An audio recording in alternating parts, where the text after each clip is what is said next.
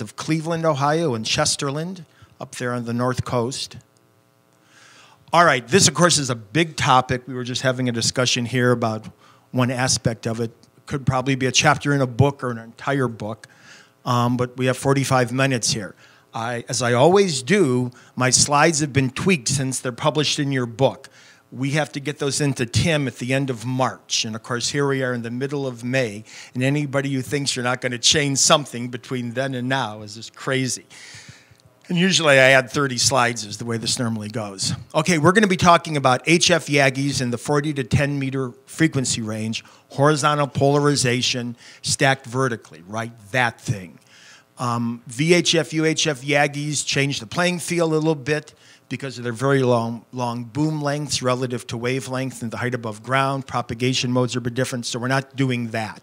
It's its own big, rich topic. All right, some background material first, and hopefully I can go pretty quick because I have a lot of slides. You know, when I was a young ham, which is now coming up on 50 years for me, I heard this nugget of wisdom about antennas, which was get as much metal as you can, as high in the air as you can. And I must confess, I screw a lot with antennas, and that still seems to have a lot of truth to it, right? It's not like that's a completely misguided statement. So when I first heard about the idea of stacking Yagis, I thought, oh, I get this. More antennas equals more metal, higher up in the air. We have more gain. That's it. You know, that's pretty much the beginning and end of it. And of course, adding antennas should add gain, but it's probably most important to make sure we don't end up with deep nulls in the elevation pattern that end up negating all of our hard work in building the stack. So no matter how much maximum gain you have at some takeoff angle, a 20 plus dB null wipes it all away at another angle. And this topic of avoiding vertical nulls is sort of the constant theme through my whole presentation here. And at some point in this, I was thinking the phrase, beware the lurking null. Evaluating the design of a stack should always include a consideration of the elevation angles and make sure they don't swallow up energy at desirable ones. Sort of another analogy is an open manhole cover. You then lead to a related question, can my Yagi antenna ever be too high? Which, of course, from my old early ham days maxim, well, you can never be too high, but it does turn out that you actually can be too high. And we'll get into that here. Okay, and of course, other factors beyond these nulls matter, like gain. And of course, we all should know that a low SWR is not a proof of overall antenna performance, but it is a factor to be considered. The example I like is a dummy load has a low and flat SWR, but you're not going to make a lot of contacts with it. So to me, SWR is not everything, but it is something. And of course, often in contesting with guest operators, having a low and flat SWR reduces the need for endless amp tweaking in the heat of the battle. Okay, a single Yagi is not a stack, but we can learn a lot by looking at it for a little bit here. From the book Yagi Antenna Design by Jim Lawson, W2PV, it's, I think, out of print, sadly. It used to be available from the ARRL, but it's a great book. It even predates heavy modeling of that, but it's still a wonderful book to have on your bookshelf. But he writes here, page 5-7, thus we see that the main lobe of an antenna occurs at an angle primarily determined by its height above ground, but secondarily by the natural antenna directivity. So maximum gain occurs in the main pattern lobe, and nulls occur above and below it. In fact, they define it, right? So every time we talk about, boy, do I have a lot of gain, someplace nearby, by definition, you've got a lot of null, right? It's the null that focuses it. So talking about the gain's fine, don't forget the null. And of course, so the maximum forward gain of a Yagi occurs at a particular takeoff angle that is never too far from a null takeoff angle. And in fact, they get closer together as the height increases, so you almost have to pay more attention. And it turns out that even a single Yagi has properties like a stack because it's interacting with its image antenna created by the effective real ground, right? Our waves bounce off the ground, and in effect, you end up with what amounts to a stack. Okay, so let's verify Lawson's lobe height claim with some simple models. I went to the ARRL antenna book, 23rd edition, grabbed a 15-meter Yagi, 3 elements on a 12-foot boom, 21.1 megahertz, EasyNet Pro 4, version 6, real average ground, typical conditions, nothing here fancy or tricky. The goal here is to step through the elevation patterns as a function of height in 1/4 wavelength steps, starting at a quarter wavelength, okay? 1/4 wavelength at 21.1 megahertz is 11.66 feet, so let's round that up to 12 to make thinking about this easier. So what we're going to do here is look at going from effectively 12 feet to 192 feet in 12-foot increments, okay? And there's a few feet of rounding error by the time you get to the top. But, that's okay for this purposes. In case my fancy GIF animation on the next slide doesn't work, but I know it does, just here to look at a couple select patterns. At a half wavelength above ground, we've got largely one big fat salted peanut lobe, right? And you think, boy, that looks almost cleaner than the rest of this nonsense. But it's 11.83 dBi of gain at a 25-degree takeoff angle, which, as we'll see, is pretty darn high. And in fact, there is no null angle because, well, it's just one lobe. If we go up to 1 wavelength, our gain's increased almost a dB, which is nice. And our main lobe is tipped down to 13 degrees from 25. That sounds good. But we've developed a second lobe, and in fact, at 29 degrees is the null between them. If we continue to go up to 2 wavelengths, about 96 feet, for this example, our gain has moved up a little more, but not as much as the first step, 13.18 dBi. But the main lobe has continued to tip down to 7 degrees. Now the null's at 14. And of course, what's interesting is that over here where there's a null at 14 degrees is where pretty much all the energy was for half the height. And then finally, if we go to 4 wavelengths, that 192 feet, 13.17 dBi, which is really not much of an increase at all, but we have dropped down to 3 degrees with a null at 7 degrees. And so what we're talking about, constantly in this whole presentation is, here's this null, right? And we want to make sure that energy from stations we care to talk to doesn't show up there, because we're not going to hear them as well. And certainly in a contest, right? A couple dBs matter a lot in a contest, so it's not just like casual rag chewing. All right, here's my little animation that does work. And so when we start off at a 1/4 wavelength here, that's the big fat blob. There it is. And of course, what we basically see is that as you continue to go up, the main lobe drops. You pick up all these other lobes. There actually turns out to be a formula for that the number of peaks is equal to twice the height and wavelength. Odd 1/4 wavelength heights have this overhead peak. Notice how there's sort of an overhead peak that comes and goes here as we switch between even and odd 1/4 wavelengths. So there's more discussion about this in the May-June 2017 QEX on page 28. And this is Kai Siwak. He apparently is the editor of QEX2, KE4PT. That's assuming flat ground. What if you have ground slope? Does the same thing happen, but they just kind of change? There will be some impact, and we're going to get to that. But that's a good question. So especially when you see something like this and you say, oh, EasyNet, an antenna model. That means a flat, I'm going to say perfect ground. I don't mean that because you can make it have resistance and characteristics. But in terms of bouncing signals, it's flat. And of course, the real world isn't flat. So it's a good point, but we'll get to that. Okay, so if we graph that same information, we find this. Here's our gain. And as we go from the 1/4 wavelength up here till about 1 wavelength, 1 1/4, we do pick up about 3 dB of gain. Here's the gain axis, and that's kind of cool. But then once we get up to around 1 1/4 dB, that's it. We don't get any more gain out of it, right? So one angle is to say, well, I'm done with that. If all you cared about is gain, that's an attitude, but you're missing the point. The takeoff angle here in yellow always continues to go down. So it started off very high. Here we saw a half wavelength, around 25-ish. And it continues to drop, and we get down here to that 3 degrees at 4 wavelengths above ground. But the blue line here is the null, right? The null right above it. And that, of course, starts off quite high, but then moves down as well as the main lobe, right? And notice that it really is getting closer and closer the higher we get. So to some sense, the higher the Yagi, the more it needs to be part of a stack so that you're not having a great signal here and a bad one there. I guess another way to say it is that extreme height is all about getting access to extremely low angles.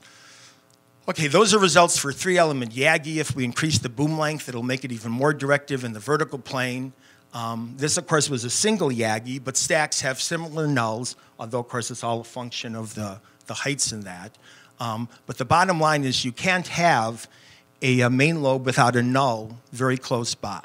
And we want to keep track of the maximum gain angles as well as the minimum gain, the null angles, because operating in a null is a real buzzkill. Okay, just to look at this a little bit more, the way to think about what's going on is this is our Yagi. We have a direct ray, but then there's also the reflected ray off the ground, which actually can be thought about as if there were an image antenna down here, the same height, but below ground, with 180 degrees phase shift, and that's why there's really a sort of a two-stack, even with one Yagi, due to the ground. And of course, if we didn't have the ground, this is what the elevation pattern of the Yagi would look like. Rather boring, right? Now, another effect of ground, which is good, is that because we've put it down here, this free space pattern has a gain of 7.47 dBi, whereas the same antenna over ground is about 13 dBi. So there's 6 dB difference. I think we've all heard that from the effect of ground. Here's another picture of that phenomena from a recent ARRL book, Antenna Physics. It's just been out a couple of months, and I picked up a copy. It's got some good information in it. But this is an EM Pro simulation of the waves, but we see the same thing, obviously, reinforcement and nulls. Okay, so it's pretty clear we need to understand the elevation angles of signals we care about, because there can be nulls. So what are the elevation angles? I know of 2 ways to generate that information. The old-fashioned way is to consult tables in the ARRL antenna book, and probably other places. That data is in the antenna book up to and including the 18th edition, 1997, so 20 years ago. The newer way is to use a program called HFTA, the HF Terrain Assessment Program. And this takes into account the actual site topography. So that was the question you had back there, which is, of course, very important, can be important. And that approach is in the 19th and later editions of the ARRL antenna book. And elevation angles, of course, are a function of many factors: the band, the point and sunspot cycle, the radio locations on the planet, the number of skips, the height of the layers causing the skipping. So, of course, the bottom line is at different times, the same path may occur at different angles. And to me, at the end of the day, that's sort of part of the fun, right? If we didn't have propagation, what would be the point, almost, of a lot of this, certainly at HF? Okay, here's sort of the old-fashioned paperweight from the 18th edition antenna book. Here's W8, close to where we are, Cincinnati, to the world. And for Europe, for 20 meters, they gave us this information. The claim here, and this is based upon running a program called IonCap many times and doing statistical analysis, is that 100% of the contacts from W8 into something called Europe occur at a takeoff angle of 1 to 28 degrees, 100%. Now, if you're willing to back off to 90%, which a casual operator might, but a contester might have a different opinion, 3 to 12 degrees is the coverage you need. And then they give us a peak angle, 8 degrees, that occurs 26% of the time. And the next one is 3 degrees, that's 6% of the time. So this is one way that the information was presented. And there was a number of tables, and you could pick your source and destination and band. Later antenna books moved into this format. It's same information, but presented slightly differently. So here we have the elevation takeoff angle. This is Boston to all of Europe. Here's 20 meters again. Now we have to sort of look at it and find the clusters ourselves. But we can see here's some 11 and a 12 and a 9 and a 10 and an 8, and we sort of get the same information out of it. Okay, HFTA, the HF Terrain Assessment Program by Dean Straw, N6BV. It's a Windows PC program, and it's part of the recent edition antenna books on the CD in the back. Now, it not only features more geographic locations, but includes elevation pattern information computed for a general stack description that's not as complex as a full-blown model. I don't know how many people here do modeling, but modeling can be work, right? Oftentimes you start off by saying, hey, who's got a model for this? And you're searching on the internet. It's amazing how many times you don't find models. Writing your own model is not that bad. I spend a lot of my time doing that, but you know, it is work. HFTA doesn't have any of that. It has a much simpler model interface. To me, that makes it great for what-if analysis and project planning. and HFTA can handle a stack of 1 to 4 Yagis with 1 to 8 elements. Okay, so here's an example. We have this 21 megahertz 3-element Yagi at 96 feet, or 2 wavelength, what I've been talking about. The previous example, we're saying the ground is flat, the terrain is flat, and we run it and we get this. And of course, here's the takeoff angle and here's the gain out of it. And of course, when you stop and think about this, well, again, this is a perfect world because we had a flat ground profile. But when you think about this, these two should be the same, right? Our pattern we get out of a modeling program, and this had better be the same or somebody's screwing with us. And it turns out they are very darn close. We do find a main lobe here about 7 degrees, and it's around 13 dBi, which is what we had before. We have a null here at 14. That matches. Here's the second lobe at about 21, 22 degrees. So it's 2 different ways of saying the same thing, right? Don't think they're different pieces of information. It's all the same thing. Now, the next thing we can do is add in elevation data representing 2 points on the globe. So here I'm going to pick W8 Ohio in Europe again. Everything else has stayed the same. And it turns out there's over 1,000 of these .prn files on the 23rd edition. So the granularity of data is much better than it has been in the past. Much more data. So now in this graph, we sort of have the two things we cared about all at once. We have our antenna response. Here's gain on the left with the lobes. But now we have our histogram with percentages here on the right axis for the takeoff angles and the signals, right? And of course, that now lets us bring together pretty much everything we need to ask the question, is this thing any good? Here, if we were trying to be critical, we might say, well, gee, here's our maximum gain at about 13 dBi. But if we look at the statistical, where the signals are, there's kind of a little trough there. Maybe that could be a little bit better. Maybe we wished our angle was a little bit lower. And like here where there's a null, we notice there's a couple of angles nearby that have a few percent. Maybe you add it up to that 10% number or so. But in any case, that's the point of this sort of graph, is to let you analyze what your antenna stack does versus where the signals are. But wait, there's even more. We can actually, now this gets back to your point, we can actually bring in the terrain data for the location of our antenna tower. And of course, local terrain can have a substantial impact on the actual pattern of the real antenna. This explains why similar installations in the same general area can have very different performance. To use that phrase, what is the economy stupid? It's the location stupid. And antenna models assume a flat and perfect region around the antenna. Now, generating that data, I think, used to be a royal pain in the butt. Okay, I don't know how many people have done it, but you had to go off to these USGS survey sites and download stuff and plats and regions and all kinds of stuff, and it was very painful. Websites out there, k6tu.net, who has an online calculator that you give it coordinates, and it automatically generates the data files for all 360 degrees at once.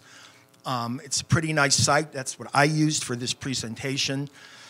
The site does want you to sort of sign up and be a member, and then there's a paying service, I think, for propagation data. You don't have to do that to get to this data. And I did look and see that K6TU is participating in some forum and the Hamvention over the weekend. So if you want to track this guy down, he is around here somewhere. Okay, so here's terrain data from my location in lovely old Chesterland, Ohio. And I picked 2 directions, 45 degrees sort of towards Europe and 270 straight west. And here's the result. So if we take the red one, which is here, by the way, my Yagi here is a kind of typical tri-bander on a 60-foot tower. Of course, that doesn't impact the terrain profile, but that's what it is. So if we look at the 45-degree azimuth here in red, it turns out if you stand at my antenna tower and start walking at 45 degrees, it actually starts to go uphill, and there's a little rise here. I know this one quite well from being on my bicycle. And then it continues to go up about 100 feet when we get about a mile away, and has that shape. Now, to the west, that's a little bit more interesting. The sharp drop to the west is the river valley for the Chagrin River, which is a little river outside of Cleveland. And there we sort of slightly slope downward here, and then we get about a mile and a half away. Here's the actual river valley. I'm hoping that the river flows here. And of course, we asked the question, well, what impact do these terrains have on my performance? So now in this graph, we can put it all together. The green response, which is a little bit hard to see, is perfect, right? That's the model for flat. That's ideal. Nobody has that, but it's a nice reference. Red is towards Europe, and of course, if we start off here at the low angles, well, there's this little thing that suggests for a very low angle, red may have a little improvement, but otherwise it kind of tracks just the flat terrain. Then we get up here to some probably useful angles, 5, 6, 7, 8, 9 degrees, and my antenna is at a disadvantage of perhaps 2 to 3 dB over if I had a flat terrain. If we go to 270 degrees, heading straight west, there it's a different story.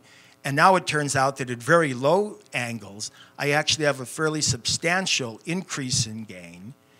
And then, of course, at some point, it all comes together. And I've sort of, over the years, that's the way operating has rung true to me, right? If somebody says, ooh, the DX is over, in the Atlantic or up there and either further north, it's like, okay, I'm just going to begin with everybody else, right, struggling. But if it's to the west and some islands out there, boy, my antenna seems to work a lot better, and there's reasons for that.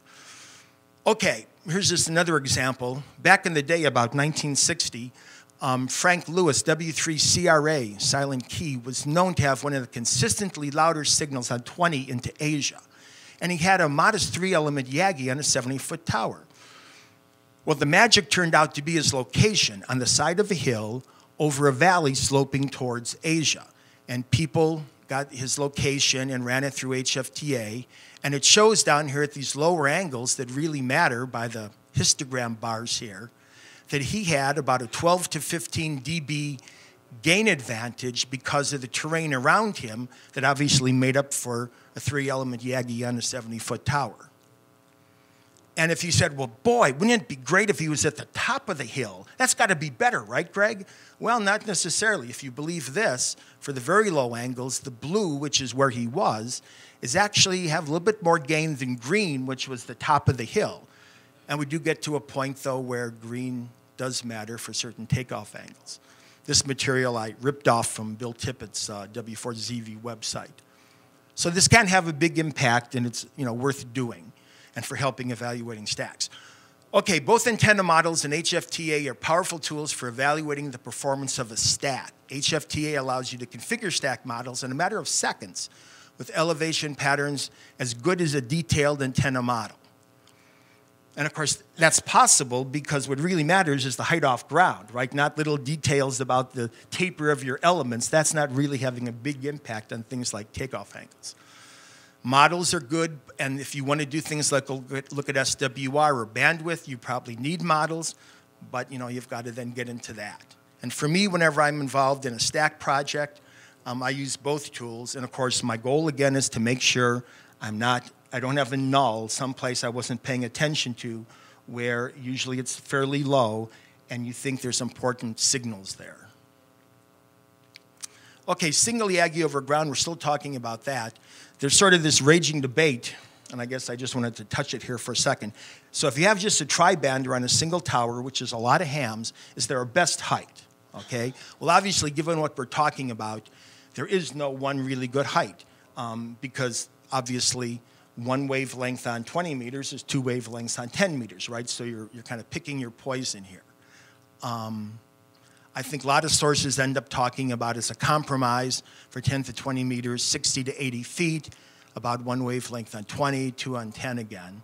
But the suggestion here is based upon avoiding nulls, not maximizing gain, right? So if somebody comes up to you and says, hey, buddy, if you raised your antenna, you would have more gain at a lower angle. Yes, of course that's true. But you would have some nulls creeping in there too. Depending upon your mode of operation, is the DX more domestic, that might really, be a problem. And of course, at the end of the day, there's no free lunch, and you can't end up with a Yagi that's too high. Okay, stack spacing. I'm calling 2 or more Yagis in the same tower, having at least one operating mode where they're combined together, a stack. But many times there are situations where you have multiple same band Yagis on a tower that are really independent, right? And I'm not calling that a stack. And usually it's because their combination does not result in a useful antenna pattern. There might be other reasons. For example, you want to have a fixed antenna on the Caribbean. So the notion of it's going to participate in the stack isn't all that useful because, you know, are only pointing in that direction part of the time. And you want to be able to go and switch to it quickly.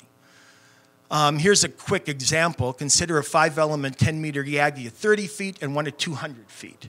Okay, over flat ground, HFTA predicts the following.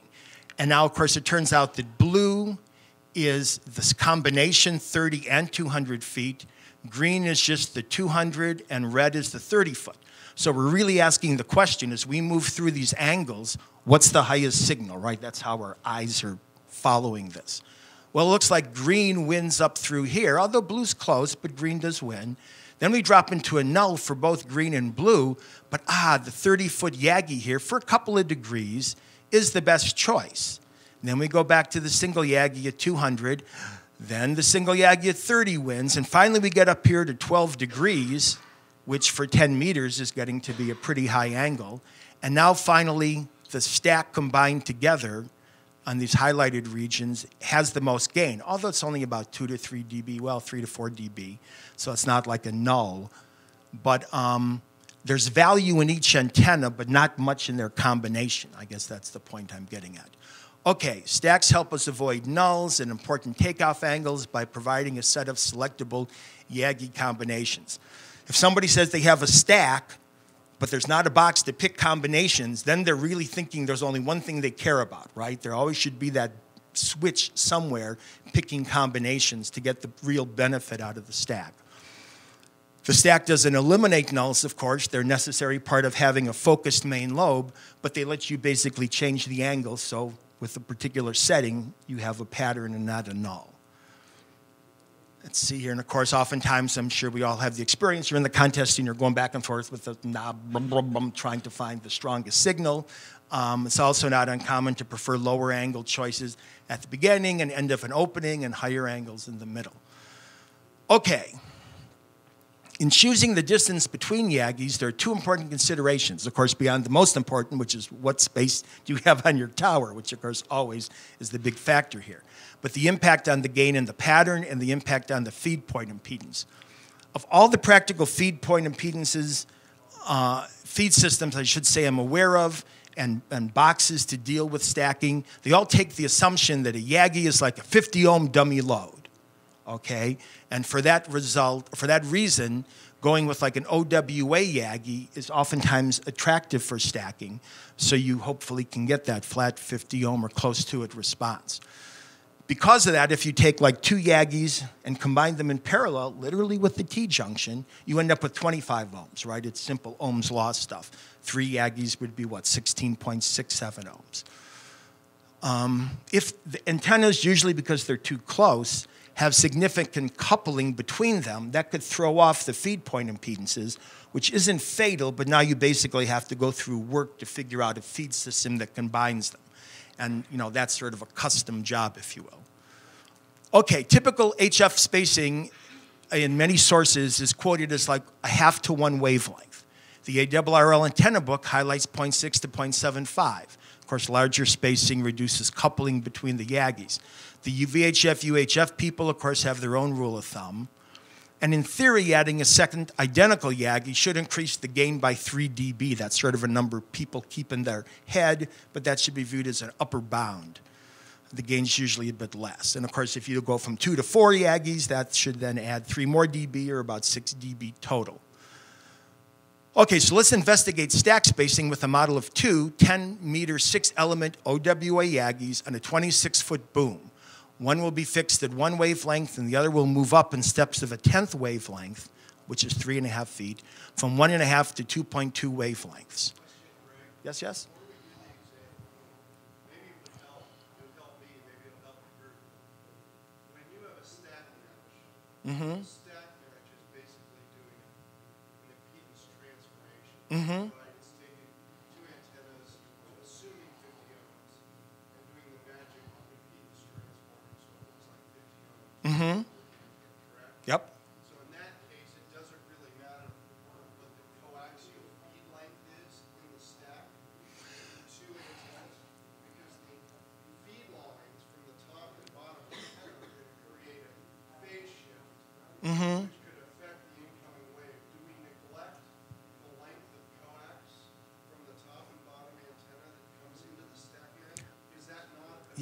Yeah, boy, I hope not. Yeah, that is an issue. I think the simplest thing to say is that the feed lines are usually assumed to be all the same length.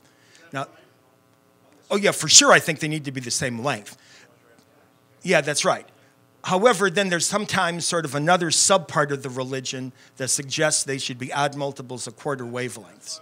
Yeah, and but that's coming up here. But it's a good point. And that goes to this point, right, which is at the end of the day, of course, we know what matters is current, not power, right?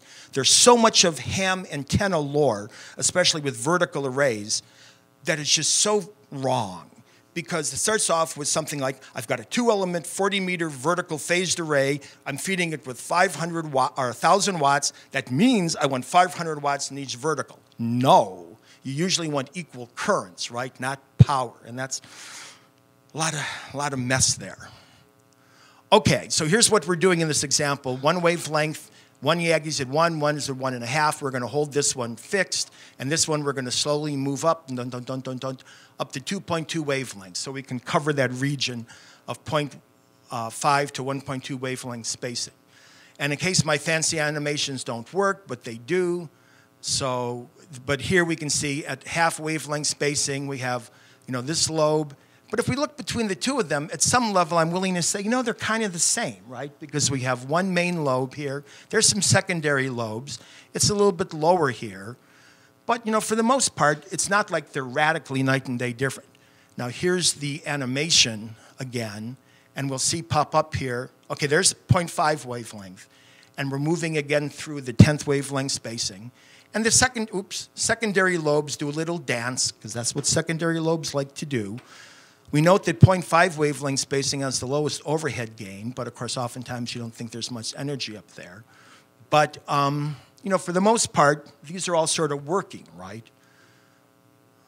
Okay, if we take this back into graph data then, and of course, our baseline is one Yagis at 35 and one's at 77. And if we then start to increase the spacing, here's the spacing, 0.5, 0.6 wavelength, it turns out that the gain starts off about 17 dBi, and of course here are our reference gains, right? So at the very least we have a dB and a half over just the 177-foot high Yagi. At 35 feet it's almost 2 dB, right, of gain increase. If we get it to a separation of about 1 wavelength, the gain actually peaks here at about 2.5 dB increase over the single 35-foot Yagi as a reference. And of course, this is just an example. You've got to really look at every case, but I think generally speaking, it's true. Okay, what about the feed point impedances? Because this goes into the issue of when I start to combine them, what's going to happen to my SWR? So here, of course, as we look at the spacing, what we're trying to see, and of course, you've got to use antenna modeling for this, not HFTA. We're looking to see that the impedances sort of stay around 50 ohms plus J0, no reactance, right? Our 50 ohm dummy load. And, just from a casual inspection, we have 49, 48, 52, 55, so it's looking pretty good. So there's conclusions from one example that the max gain increased up to 2.5 dBi, that should just be 2.5 dB, depending upon your reference, the lowest single Yagi. The max gain here occurred with a spacing of about 1 dB. The coupling was low, suggesting that we can treat them sort of like 50 ohm loads for the purposes of combining them. The secondary lobes dance around like they do. So in other words, the advice from a lot of places of a half to 1 wavelength or so spacing is pretty darn good. But again, you should really, trust but verify. Okay, so far we've looked at 3 permutations of 2 antennas. The bottom Yagi by itself, the top Yagi by itself, both together fed and phased. So that goes to your comment about the lines are being the same length. They're fed in phase. That's right. That's right. There turns out to be one more useful permutation to consider, and that's both antennas fed with equal but out of phase currents, okay? And that turns out to be useful because what it usually always does is cause the main lobe to tip up. And this is all about, elevation angle coverage. And I hope we all are familiar with the terms BIP and BOP, right? BIP is both in phase, BOP is both out of phase. And those are sort of the permutations, right? The 2 together in phase, 2 together out of phase, one or the other. I think that pretty much covers it. Now here's what bop looks like on that same example. So notice that that lobe tipped up your way to what, about 20 degrees, 5, 10, 15, 20 degrees. Now the bop gain is 16.19 dBi, and the bip gain when they were in phase is 17.54. So yeah, there's about a 1.3 dB of drop, but we're not in a null, right? It's about the 20 dB null we're avoiding, issues of 1 or 2, 3 dB between friends, right? Who cares? Okay. So if we take the combinations here of the two in phase, which primary means here, out of phase, the 35-footer, the 70, and plot them all together at the same time, which you can do with like modeling software or HFTA, you end up with this sort of picture, right? And I know this kind of looks like some big ink blot over here, but to me the idea is in evaluating this to ask, as I go through the range of takeoff angles I give a hoot about, do I see a null, right? I mean, it's kind of that simple. What else are we trying to do here? So no deep nulls. Now you can do the same thing with HFTA. This is the exact same model. And we notice here from 0 to 13 degrees, BIP, both in phase, blue, is our winner, if you will. Then we get to a small region here when red, which is just the single 35-footer, has the strongest signal. And then bop turns out this light blue to then win up to the high angles. So, of course, every example is different, every situation, but this, to me, is the process of evaluating this. Okay. I think that's pretty much what I've been saying. Okay, how do we actually combine or feed the Yagis? We need a box that has 50 ohms, a 50-ohm port for the station, and several 50-ohm ports for all of the Yagis, right? And of course, it should be possible to include a Yagi either in phase or out of phase and exclude a Yagi. And we're assuming that a Yagi is 50 ohms, so therefore any parallel junction is an impedance equal to 50 divided by the number. And again, we're assuming equal currents in all the antennas. If you start to have more than 2 antennas, that's actually a variable you can play with. I don't think many people do, but just for the sake of being clean in my slides here, we're assuming equal currents. Okay, this is already getting to your point now. One thing that some folks like to do is have those feed lines from the box where the lines are going to be connected together. Probably after some relays are in there, we get the relays. But from that point to the driven element, the connection on the driven element on the Yagi to have odd quarter wavelength multiples of coax. And that's so it can exploit this property called current forcing. And folks who are like, this usually seems to come up more with like vertical array design and that.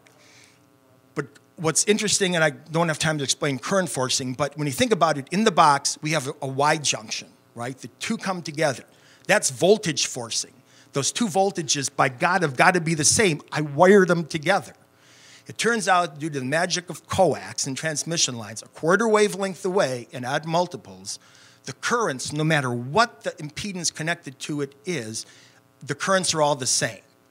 That's why we force the currents. That's where the name comes from. So if there's imperfections in the sameness of Yagis, the current forcing helps you smooth that out. If you know, but it's, to me, this is now getting into like, how deep is your religion, right? You go to church just on Sunday or on the other holy days too. As a Catholic, or I should say that better than just this undescript holy days. Anyway, okay, if a Yagi's, yeah, and of course another point of this now is that if that same feed line, if we choose not to use the Yagi, what are we going to do with it, right? Well, do we leave it open? Do we short it? What do we do? One religion sort of says, short it at the box. Now when you go the odd quarter wavelength multiples away, it's an open circuit that helps discourage current flowing in that other Yagi. And you might also say there's a lightning thought there, right? Which is that if I'm shorting antennas sort of when the box is off and we get a nearby lightning strike, boy, that's sort of, you know, I may have to fix something, but I'm not bringing all this energy into the station. Okay, two popular approaches to impedance matching are 1/4 wavelength transmission lines and transmission line transformers. Using conventional transformers usually doesn't work. These power levels, here's the coax scheme. And it shows, for example, if you wanted to match two antennas, you're going to have a 25 ohm junction.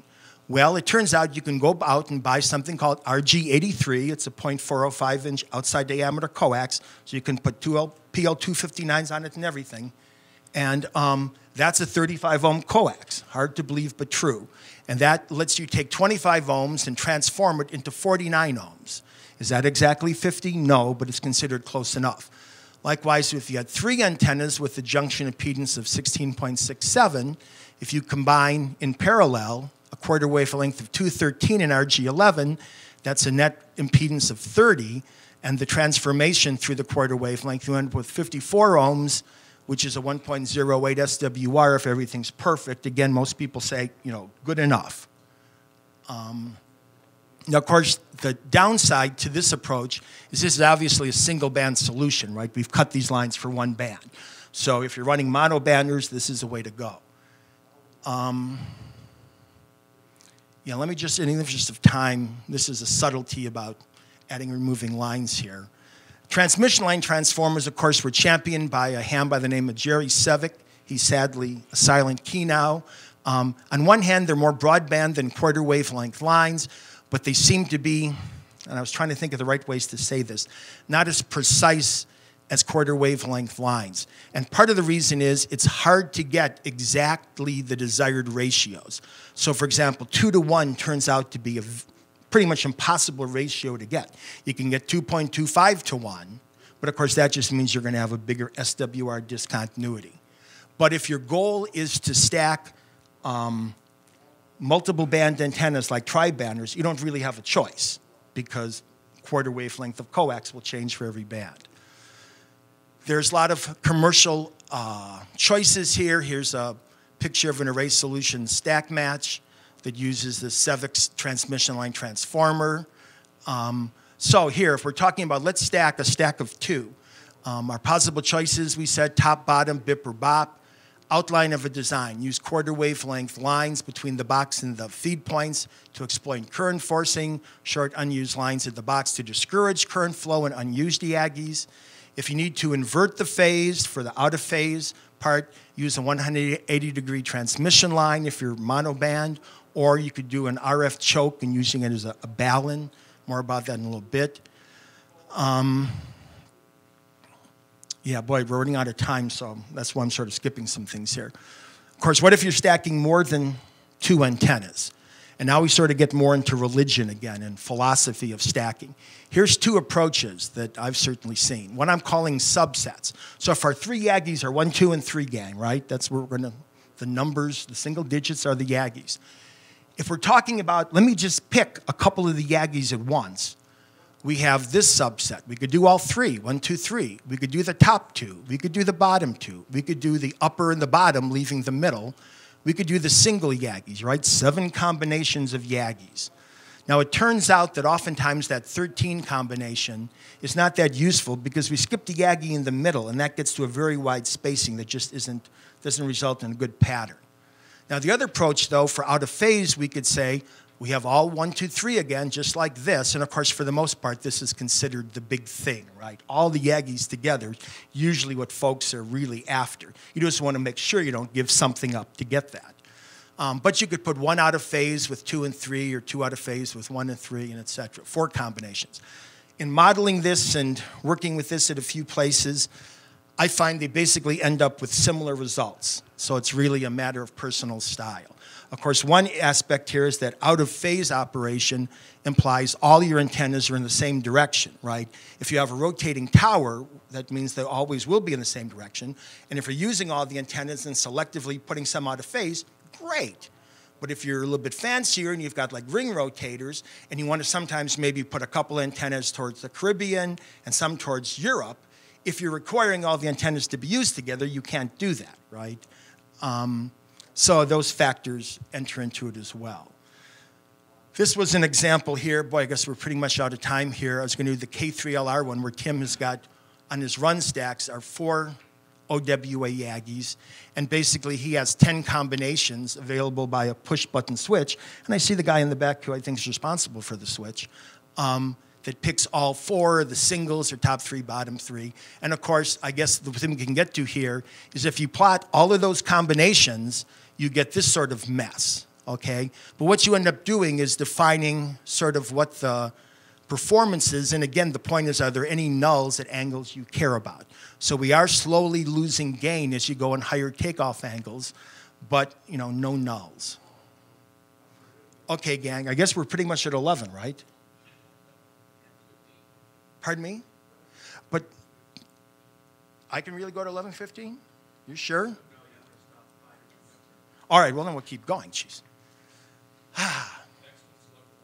Okay, but Tim's going to come in here and yell at me, and I'm going to point at all of you and say, talk to them. They're my boss.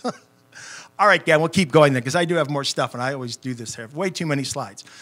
Okay, but of course, in this case, like in Tim's case, he can split the Yagis out because on ring rotators, and then being able to select Yagis becomes a way of giving you 2 stacks on the same tower, right? By switching combinations, you're also switching directions, which can, speed matters, of course, in contesting.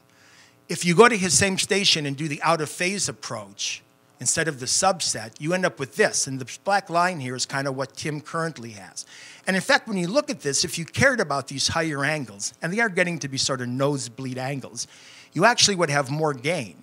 But there's also a little zone in here where there's kind of a null.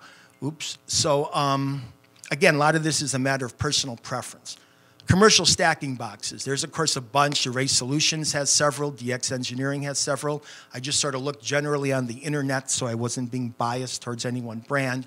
I found something from RF Ham Design, the SPID stacker. You can roll your own. I've done a lot of this.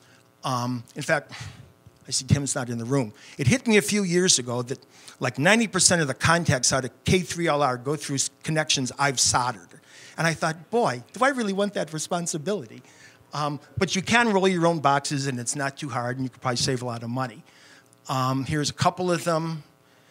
Relays. If you've ever opened up your antenna switches or boxes, I hope you've seen that in the last 20 years, folks have gone to these appliance relays for relays in this application. For HF, good stuff, 1,500 watts, 2,000 watts, no problem. They're pretty inexpensive, and that's what most people use. For connectors, there's a number of things you can do. We've actually been using some trailer connectors here. They're easy to waterproof and weatherproof and give you like 4 or 5 conductors, but they're for car trailers. There are these sort of here, the Euro style or greenie connectors. And of course, if you're going to be high up in the air, get ones that screw down. That's one thing you can do. The 180-degree phase inversion we talked about. Of course, what you'd really like is a phase shift without any loss. Well, good luck with that, right? Loss always goes along with most everything we do. You can use a half wavelength of coax if you're going monoband. Another approach here is, and that's broadband, is to use a balun or an RF choke, or what some people want to call the Guinello 1-to-1 phase inversion. And that's, of course, when you wind a few feet of coax, usually like thin RG142 stuff, around a ferrite core. And at the other side, you can actually flip ground in the signal, right? You've been cut loose from the ground reference. That's what balance or balun means, right? Balanced and unbalanced. You lose the ground reference. And that lets you put in the 180-degree phase shift.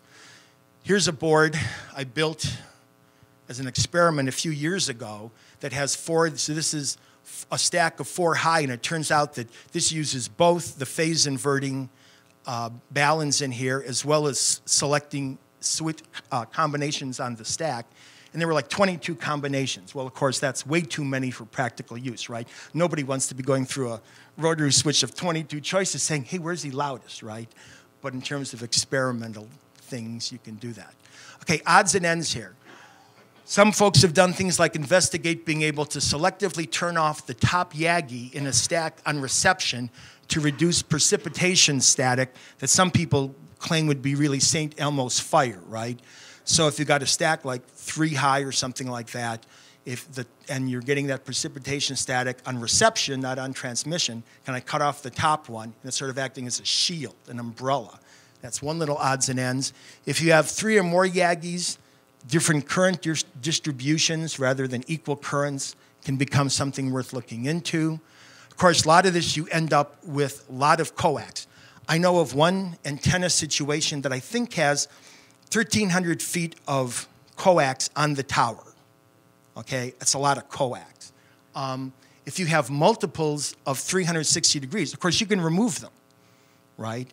if you have multiples of 180 degrees, you can cut those out too, but then like bip and bop usually change the sets. And although most of the people that I know of put the stacking box on the tower, usually between the antennas, depending upon how long the coax runs are on that, you could put the box down at the basement. A friend of mine, Jeff AC0C, has his stacking box, not in the basement, at the bottom of the tower, right? And now if there's maintenance concerns, you're right there. You're not having to climb the tower. Okay, what about multi-band Yagi stacking? Similar analysis, but more complex because of the compromises. If you go with half wavelength on 20, you have 3/4 on 15 and 1 on 10. So, you're trying to pick your poison there.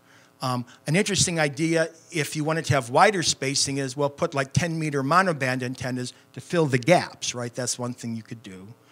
Now, it is tough usually to get accurate models of multiband antennas, so you might have to model it as monoband ones and sort of piece together the results. Now, here's an interesting thing. Justin Johnson, K0KSC, just presented this talk, standing in the same place as I am at Contest University, but the one in Milan. And after you guys listening to me now, I'm sure you wish you were in Milan. In any case, in the CTU Milan recently, he had this paper, Enhanced Performance of Stacked Arrays. So notice what he has here. He has 3 Yagis, and they're fed, right? The red circle is what modeling does in EasyNet to show you a source or a feed point. But what he's done is put nothing but parasitic elements in the stack, sort of filling in the gaps. And he's going to deliver that same presentation Friday at the Antenna Forum. So if you want to hear about that. Okay, excellent. So that's something here that's coming on the table. Well, the idea is that I'm assuming, and I didn't hear the presentation, although I ripped off the slides, that you could end up with, for the lower frequencies, you can take a larger spacing, but then you don't sacrifice the higher frequency bands where the gaps would be too big. So, they're sort of giving you a re-radiated source of energy in the gaps there, which I think you could do if this was, like just a 10-meter Yagi by itself. Then you would have a 5-high 10-meter stack. Am I sort of saying it right?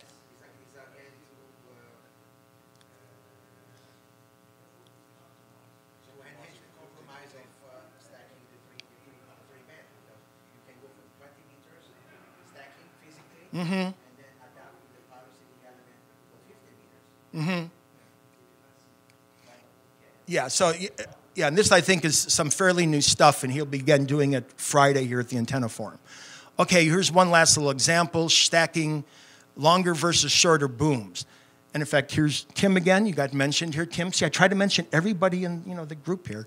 But this was an example that happened at K8AZ. So Tom had 2 42-foot boom Yagis up here at whatever the heights were, and for a number of reasons, because let me tell you, this tower is chock full of Yagis. There are like 9 Yagis on this rotating tower. The thought came up, well, what if we replace these 2 longer boom ones with 4 shorter boom ones on a rotating tower? And of course, you could do the modeling. And they're somewhat similar. The 4 have a little bit more gain. There are a few more feet of boom and a few more elements, so let's be fair there. Maybe a little bit less overhead gain here. But to sort of get to the bottom line of it here, this was put up in the summer of 2013, and then in the 10-meter contest in the fall there, the station was operated by Ron, K8NZ. Now, of course, Tom does have 10 different 10-meter Yagis at his station. So here's 4 of them. So I don't want to take full credit for this. But nonetheless, hey, look at this. K8AZ, K8NZ operating, single operator, CW only, high power, top leading score. Can you stack non-identical Yagis? Yes. What the antenna book talks about is keeping them in phase alignment, right? So if you had a very long boom Yagi and a shorter one, ideally, vertically, you would see the driven elements line up, right? So in some sense, the phase is consistent from there. And that's a case where you might deliberately make the lines uneven length to accomplish that. 5 more minutes? You were supposed to do that 10 minutes ago. I told everybody you were going to come in here and yell at me. And that's to keep the two Yagis balanced. That's right, yeah. So I did that for my current stack, and the feed lines are the same length.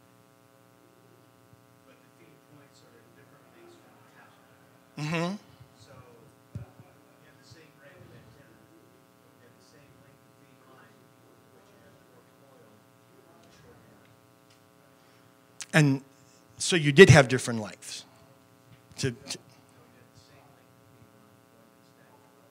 Even though the driven elements didn't line up vertically.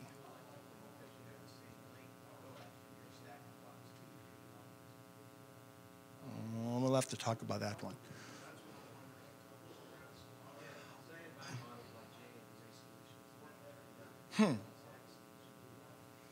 Okay. Well, the good news is I'm at the end of my slide. Any questions, gang? Thank you for attending.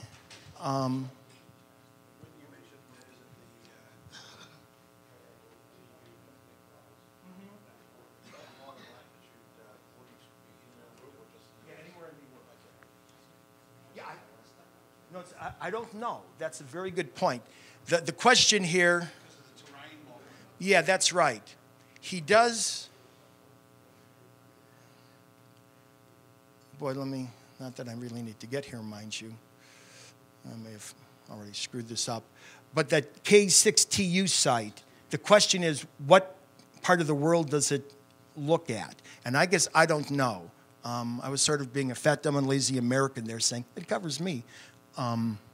But that's a very good question.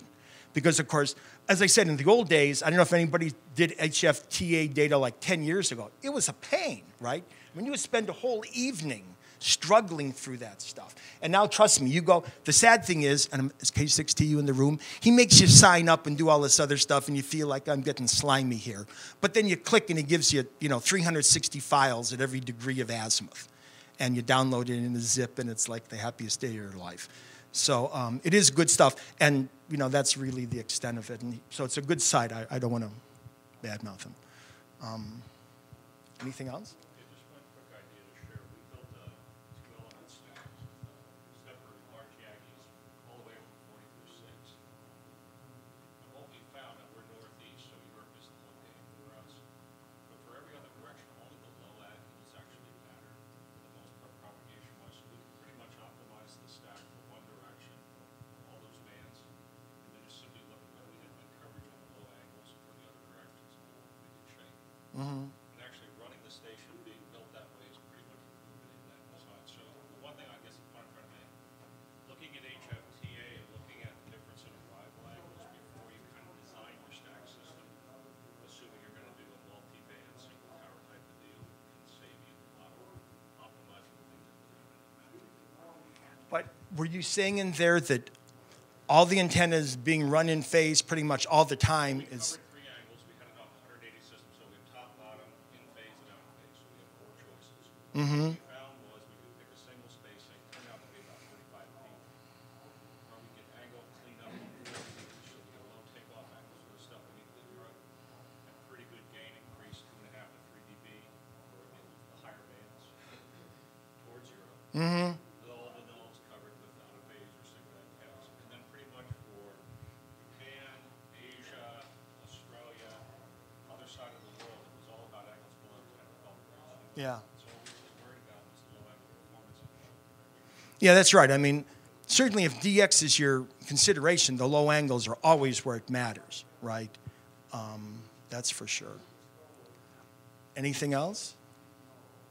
So I guess maybe to summarize, HFTA, when using its stack option, always assumes equal currents. In other words, equal coax lengths from a voltage source. Yeah, that's correct. You can make them out of phase. I think that was an option added, not in the first version, but later versions. But you can put selective Yagis out of phase, but that's it. And in general, you're saying that for stack matches, generally, coax speed should be equal in length or odd multiples of quarter wavelengths from the stack match box to the individual Yagis. Mm-hmm. Yep. Greg, I think a couple of practical points too. You have a rotating tower system. The model added an item, but where you put your guide roads really often. Secondly, I can't say enough how important it is to not always run them together because you're working online, switching between my 3 Yagi stacks. Signal will pick up in the middle of the road. It's all about receiving pickup. Yeah. Well, and of course, the thing about contesting, which is so interesting, is like me, I'm really a DXer, not a contester. I shouldn't say that in this room. But if I don't, work the DXpedition on Wednesday, maybe I'll get them on Thursday. In the contesting environment, it really is, I want to work this now, right? Something that says this stack, because you're missing a combination is at a 5% disadvantage is a big thing. I mean, do you want to throw out 5% of your contacts or something? Go ahead. Following up on the point just made by K0MD, if you have a Yagi boom length, which is going to be caught by the guy wires from above, you wind up with a practical trade-off between boom length and optimum spacing. Mm-hmm. And I'm just wondering if you have any rules of thumb on whether you prefer a shorter boom length versus optimum spacing. Yeah, boy, that's sort of above my pay grade. Pardon me? Yeah, you do have to model it and sort of try. The theme here has been just avoid the nulls, right? Just don't get caught with something that by surprise. All right, we're done here, gang. Here's the boss. Thank you. So we just need to fire up Dan's. Lunchtime slides? No, not yet. Okay, well, I got to change that back. Change the stick. Oh, yeah, Dan has a different stick. That's okay. I can never make up my mind, so it's always different. What's this?